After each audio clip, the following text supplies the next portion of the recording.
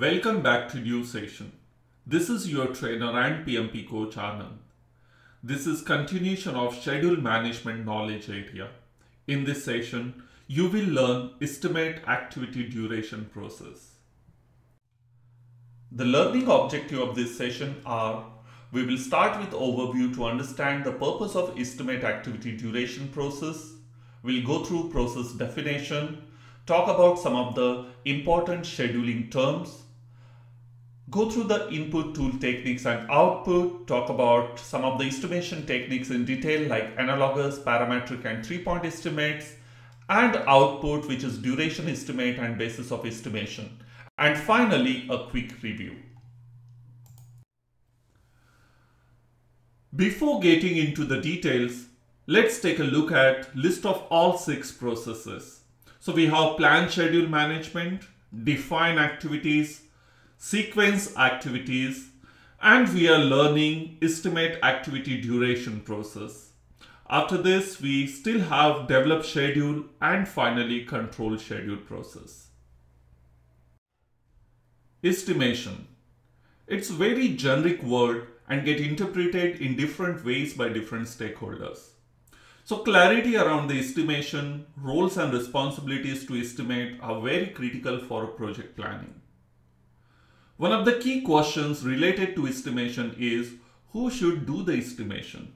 Is it a project manager's job? The answer is no. Estimation is a joint activity and respective expert has to estimate their work. So who are the expert? It can be subject matter expert. Say on the software project, it can be technical lead, solution architect. They can be internal to organization or they can be external to organization. And project manager is responsible to aggregate. So I'm not saying project manager has no responsibility, but the actual estimation is done by expert and aggregation is done by project manager. Before getting into the estimation details, it is very important to understand the factors that can influence estimation. So what are these factors? Factors can be number of resources, quality of resources, advances in the technology, staff motivation, and there is a law called as law of diminishing returns. Of course, we'll talk about each of them in detail. Number of resources. General perception of management is add more resources to reduce timeline. However, increasing number of resources to twice does not always reduce the time by half. Sometimes it may increase duration due to new risks, added risks. Advances in technology also plays an important role in estimating duration. For example, road construction work can be expedited by procuring fully automated machines.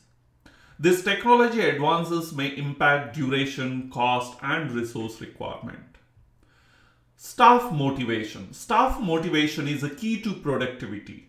Motivated resources can work faster and produce quality output, especially in knowledge-oriented projects or tasks. As a project manager, you have to be aware that when resources start working at a last possible moment before the deadline, Parkinson's law comes into effect. What is Parkinson's law? Work expands to fill the time available for its completion. For example, project requirement typically increases to the extent that resources get fully utilized. Also, be aware of a student syndrome. Student syndrome refers to a planned procrastination. For example, a student will only start working on an assignment at the last possible moment before its deadline.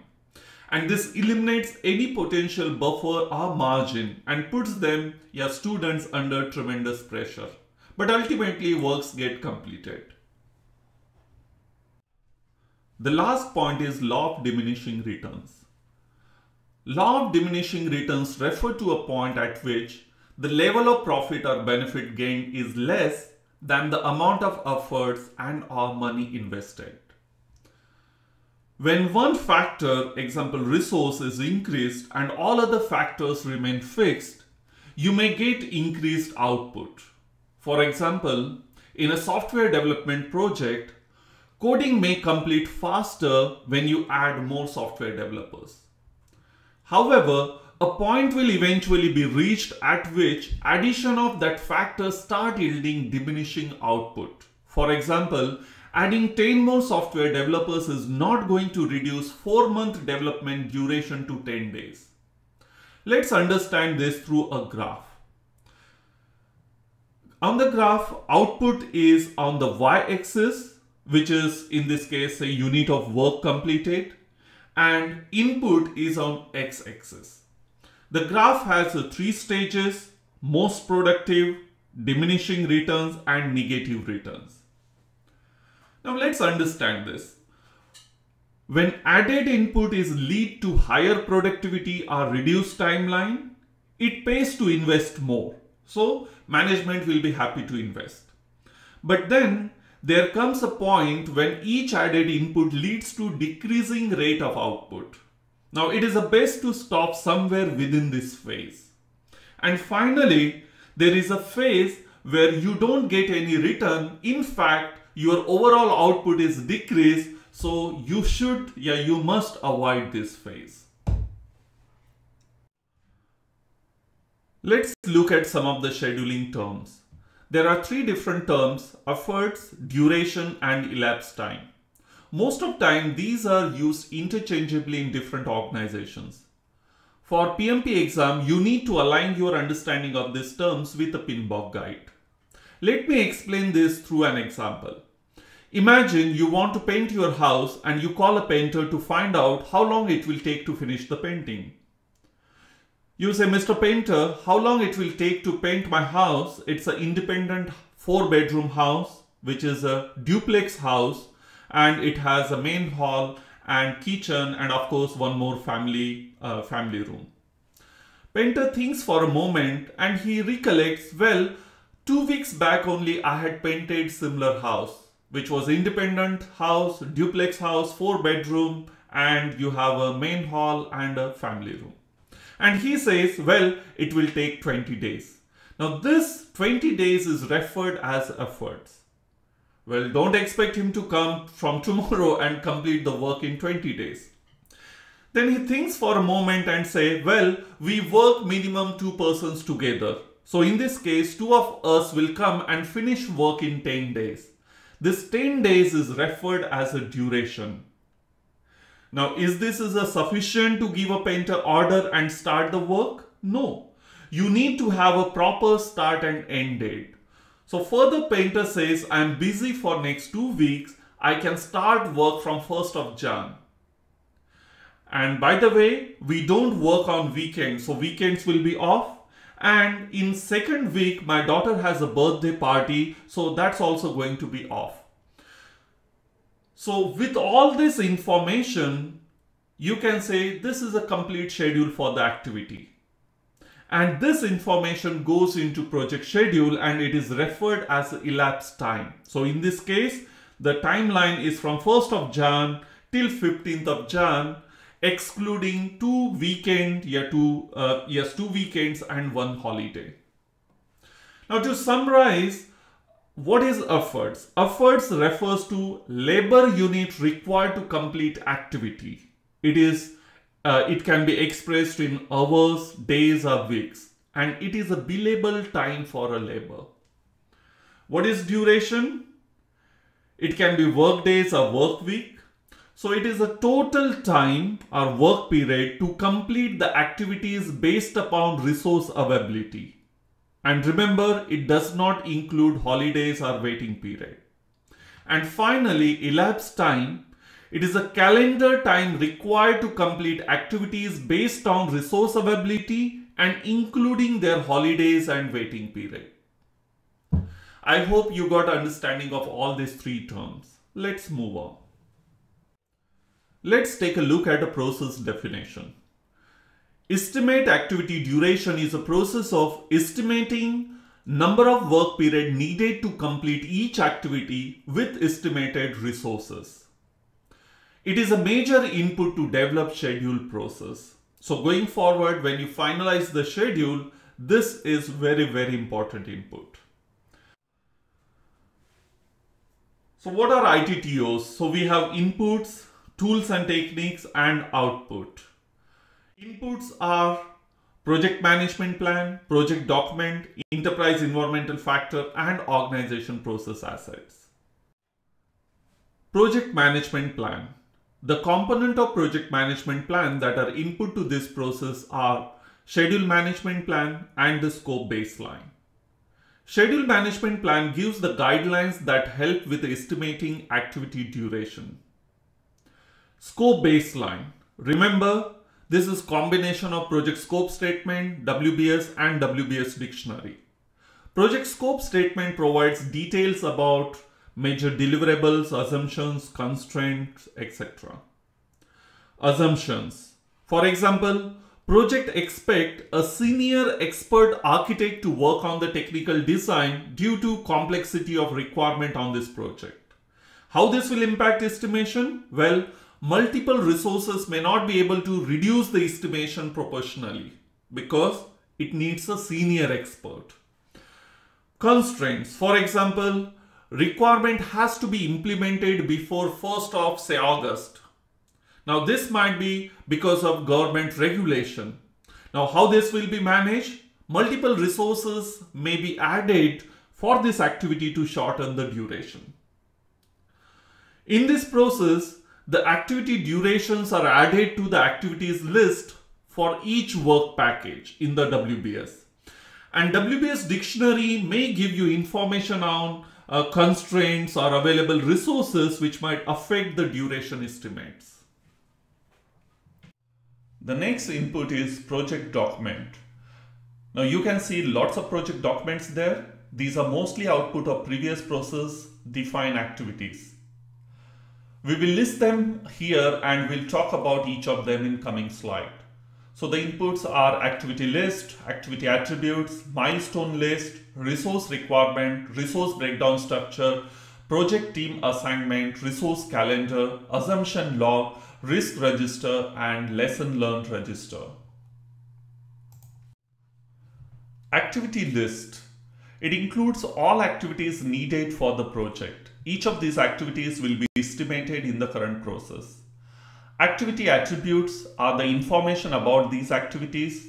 In previous process, few attributes were documented. Starting from current process, more attributes will be identified and added to activity attributes. For example, predecessor or successor relationship among activities and any logical relationship between two activities. Milestone list, it includes list of all milestones on the project schedule. Resource requirements. This is an output of process estimate activity resources from resource management knowledge area. This is important input which provides type and quantities of resources required for each activity in work package. Generally, these are aggregated to determine resource estimate for each work package. Resource breakdown structure. This is an output of estimate activity resource, again from resource management knowledge area. It shows the resources potentially available for the project broken down by resource category and type. Resource calendars. This is another output of process estimate activity resources from resource management knowledge area. The actual availability of resources may vary during the project because they may also be used on other project or operational work. The resource calendar identifies when and for how long identified project resources will be available for use on this project.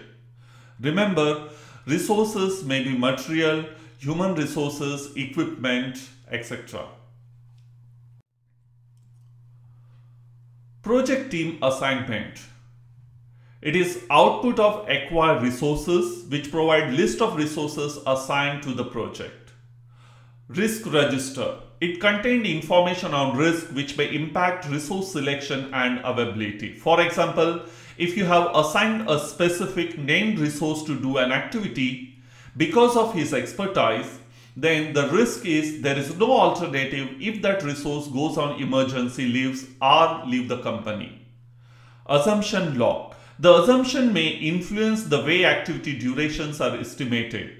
Assumptions may contain information on project risk that may impact the project schedule. Lesson learned register. Of course, these are the lesson learned from the past estimation activities from the previous project. Enterprise environmental factors. So what are the EF that are critical to this process? Reference database containing duration estimate for similar activities, productivity matrices, published commercial information on duration estimates for a standard work done in the industry, location of the team members. So all these EF can impact the estimation.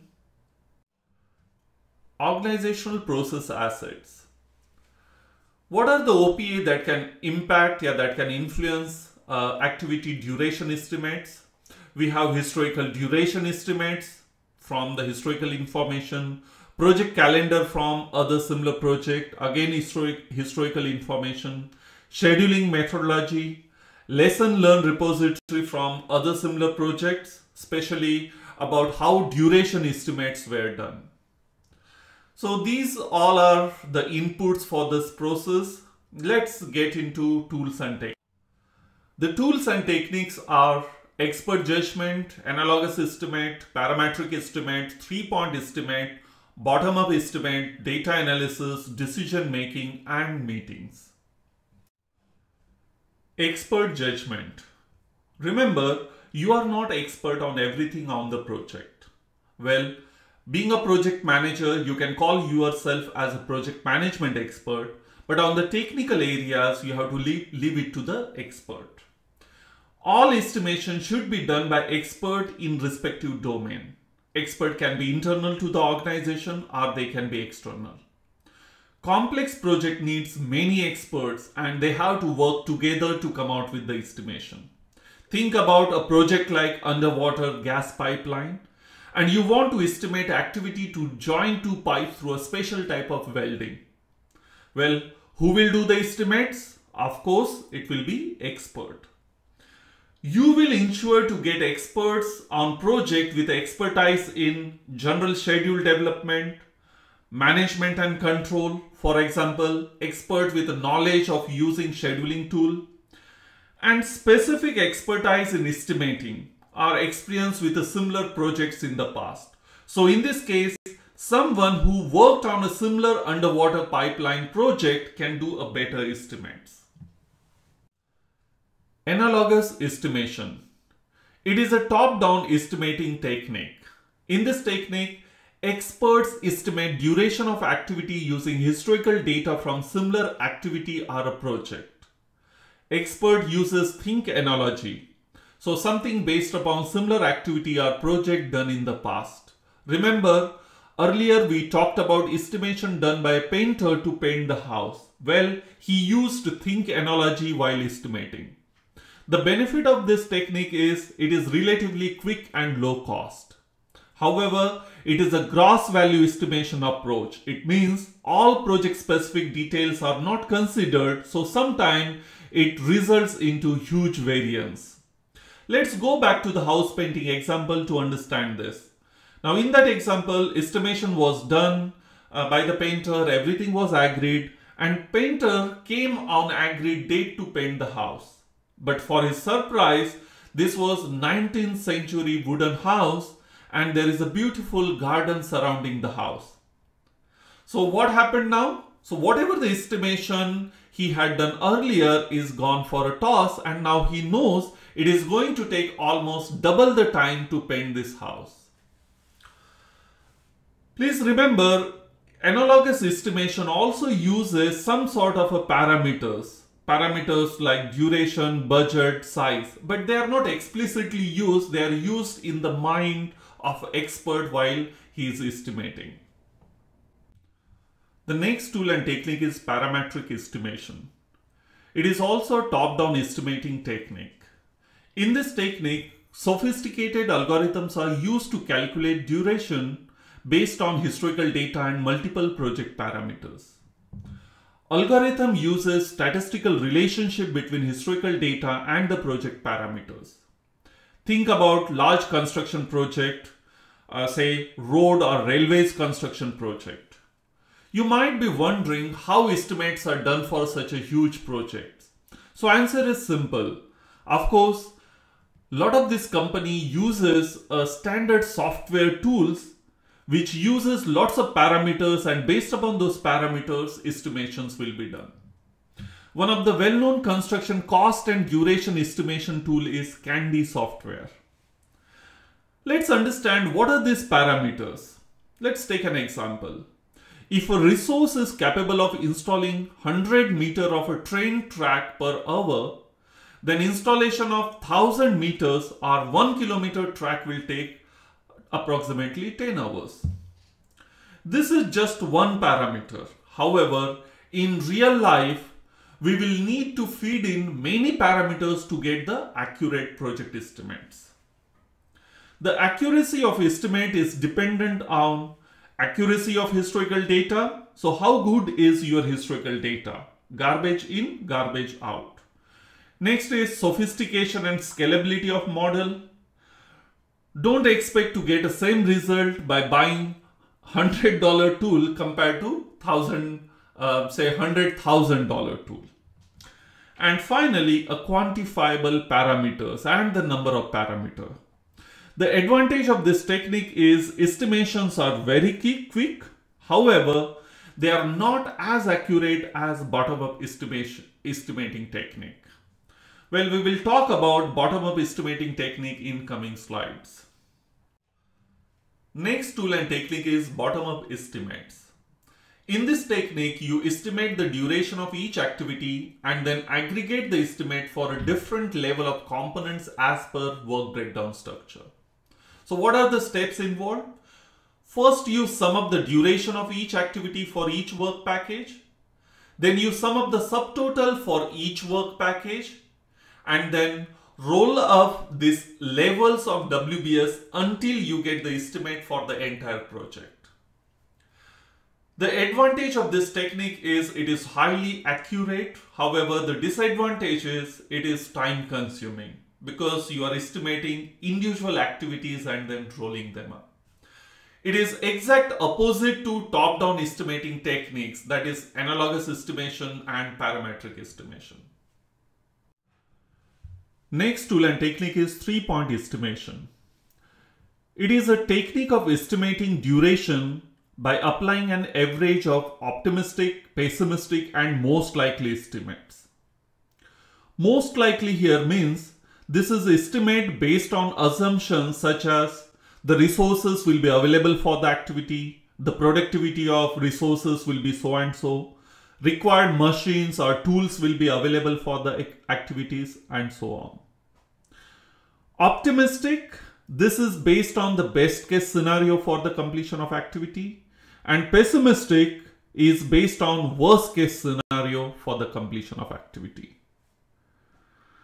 This is also called as PERT estimate. PERT stands for Program Evaluation and Review Technique. We have two formulas for this technique: triangular distribution, which is a plain average formula, where we have optimistic plus most likely plus pessimistic divided by 3. And then we have beta distribution, which is also called as weighted average, where we have optimistic plus 4 most likely plus pessimistic divided by 6. Let's take an example to understand this. Imagine you are working on a software development project and experts are estimating activity duration in the meeting. Now, one of the experts says, assuming programmer will have regular skill set and everything required to complete that activity is available, he will need 12 hours to complete this work, this activity. Now, this is considered as a most likely scenario. If you are coding guru, you get a coding guru as a resource, optimistically activity can complete in 10 hours. And if a programmer has just joined the organization, are very new to the team, and he has no understanding of the project, then pessimistically he might take 16 hours to complete this activity.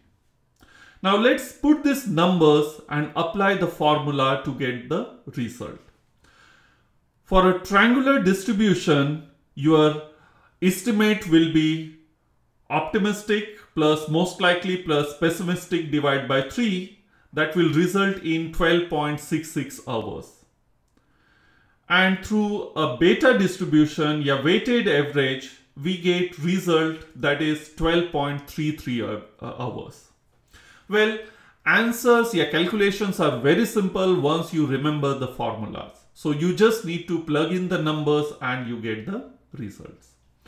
For more formula-based examples and questions, you can refer to the last session under this chapter. So we will have a designated specific session only for formulas and examples.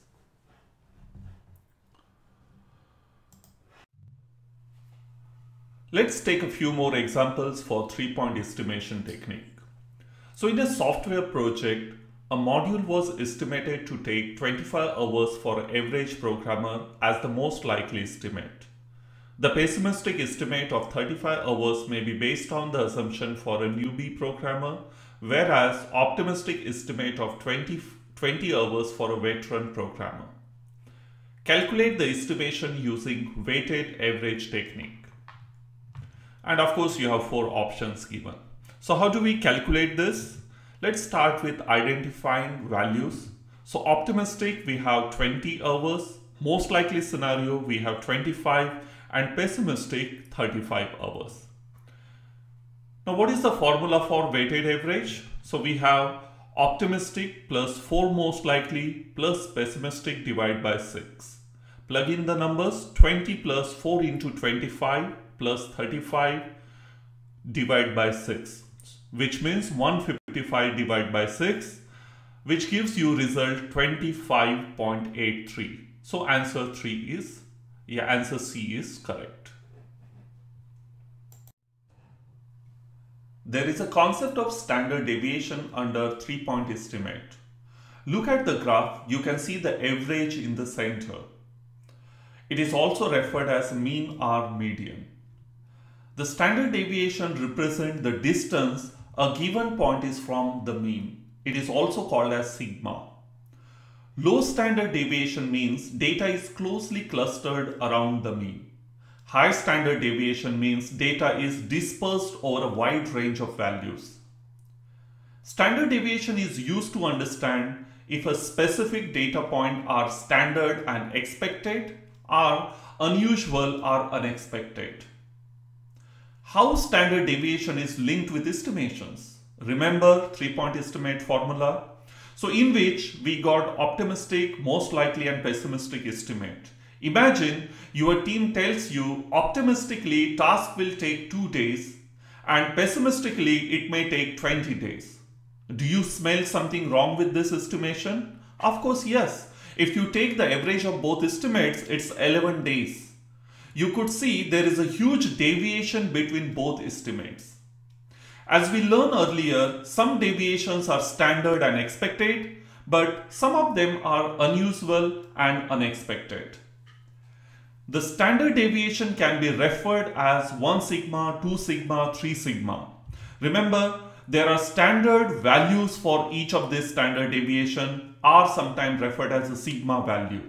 So 1 sigma is 68.27, 2 sigma is 95.45% and 3 sigma is 99.73%. You can also see these values on the graph. So lower the value, the spread is low. Higher the value, the spread is high. So 3 sigma has a higher spread, which means it will accommodate more numbers or more data points. The formula for standard deviation is pessimistic minus optimistic divided by 6. Remember that this formula is really an approximation of standard deviation.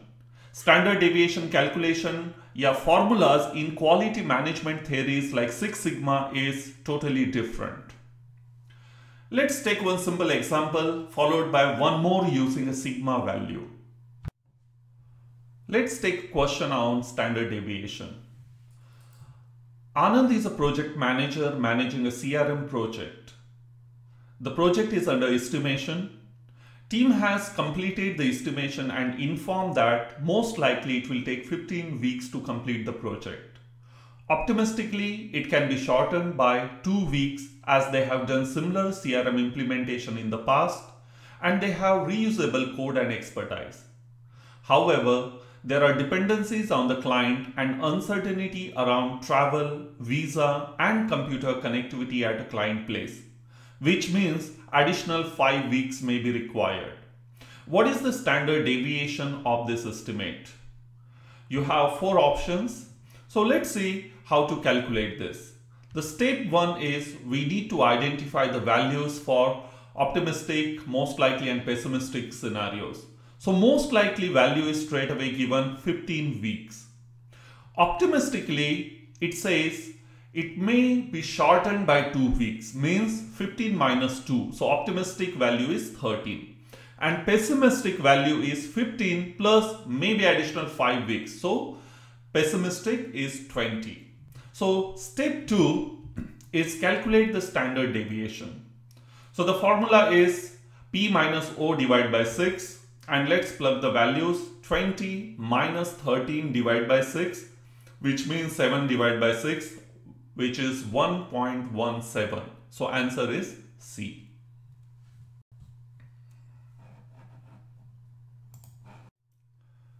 Let's take one more example where we will use the sigma values.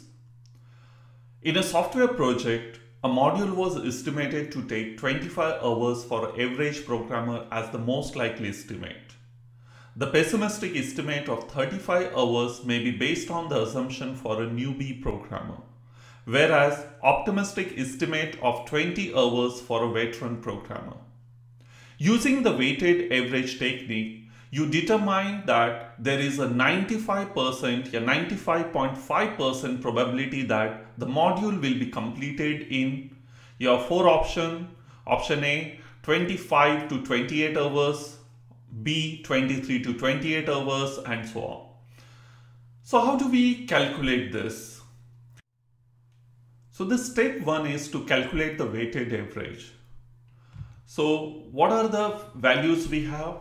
We have optimistic, which is 20, most likely, which is 25, and pessimistic, which is 35. So the formula is optimistic plus 4 most likely plus pessimistic divided by 6. So we have 155 divided by 6, which is 25.83 hours. So we got the weighted average. Now let's calculate the standard deviation. So how do we calculate this? The formula is pessimistic minus optimistic divided by 6. So we have 35 minus 20 divided by 6, which gives us a sigma value of 2.5 hours. So the standard deviation is 2.5 hours. So what is the range that we need to select? So what is the option that we'll select? So the question says you want 95% of a probability or confidence in your final estimate. So refer to the standard deviation values. So 95% means 2 sigma value. So let's calculate the upper end range. So weighted average plus 2 sigma, where 2 sigma is nothing but which is 95.45. So we have 25.83 plus 2 into 2.25, which is 30.83 hours. And lower end of the range is 25.83 minus. Remember, when you are calculating the upper range, you added the standard deviation. When you are calculating the lower range, you have to subtract. So you are taking weighted average, which is 25.83 minus 2 sigma, 2 into sigma. Now sigma, the standard deviation value we got was 2.5. So 2 into 2.5, which means 25.83 minus 5, which gives us an answer 20.83. So the answer is between 20.83 to 30.83. Therefore, answer is D. Next tool and technique is data analysis. It is used to analyze the activity duration estimate. Now, what are these techniques? You have reserve analysis. It is a process of determining contingency and management reserve needed for the project. Of course, we'll talk about this in detail in upcoming slides. Alternative analysis. It is about comparing various levels of resource capability or skills, different tools such as manual versus automated, etc. It can be used to analyze various assumptions taken during the estimation of activities, especially during the 3-point estimates described earlier. Reserve analysis. Through this, we analyze reserves and ensure they are absolutely required. We have two types of reserve: contingency reserve and management reserve. Contingency reserves are those that can be used by project manager, and management reserves are those that needs approval of management. Management here may refer to steering committee, sponsor, or responsible authority. Contingency reserve, in this case, it can be time reserves or buffer, are used in a schedule to account schedule uncertainty. Project manager has to use reserves to protect baseline and constantly reduce it or eliminate it. Quantitative analysis like Monte Carlo can be used to identify reserves on the project schedule. Reserves can be at activity level or work package level, or it can be fixed amount or can be percent of estimates. Decision making. Voting is one of the way of making a decision if there are alternatives available for activity duration estimates. There are different types of voting. Fist of 5 or first to 5. This is a voting technique used in Agile, especially in a software development project. This technique used by Agile software development teams to poll team members and achieve consensus. How this is used? It has 3 different gestures. Closed fist indicate no support. 5-finger open indicates full support. And if less than 3 fingers are open, then the objection is discussed until everyone has 3 or more fingers open. Meetings. Anytime you have group decision, it is important to have face-to-face meeting or virtual meeting as the next best alternative. In Agile, sprint planning or iteration meeting is used to discuss prioritized product backlog and estimations. There are special rules for such a meeting. Sprint planning is done on day 1 of iteration. It is attended by product owner, project manager or scrum master as well as the team members. Stories are broken into tasks which are estimated in hours, then checked against team capacity. Finally, all that information will be resulted in prioritized sprint backlog, assumptions, constraint, risk, dependencies, and decision or actions. The output of estimate activity duration process are duration estimates, basis of estimates, and project document updates. Duration estimates. These are estimated duration which are likely number of time periods required to complete activities. As you can see in the table, there is a duration estimate against each activity. Of course, estimation can be at activity level or work package level, or it can be at deliverable level. It is important to properly communicate estimate. Estimate should be given in a range. The range may be expressed as plus or minus 1 week, or in terms of a confidence level such as 85% of probability to complete task on time. Basis of estimates. The assumption made during the exercise are added to the assumption log. However, there are additional supporting details like documentation of any known constraint that may influence the estimate, documentation of how the duration estimates were developed, indication of range of estimate, for example, plus or minus certain percentage. Sometimes they might be documented in terms of a confidence level of estimate. All these bases of estimates also help in analysis of estimation related issue. For example, if a certain type of activities are always getting delayed, then through the basis of estimation, you can find out what was the estimation technique used, what were the assumptions made, and who had done those estimates. And this information might help you to identify the root cause of those issues. Project document updates. Following project document get updated as a result of activity duration estimate. Activity attributes. The activity duration estimates are added to the list of activity attributes for each activity. Assumption log. Any assumptions made during the estimations are added to the assumption log. Lesson learned register. Any tools and techniques that were effective or efficient in developing activity duration estimates are added to the lesson learned register. Good job. You have completed estimate activity duration process. Let's do a quick review. In overview, we learned purpose of estimate activity duration process. We gone through the process definition. We talked about various important terms.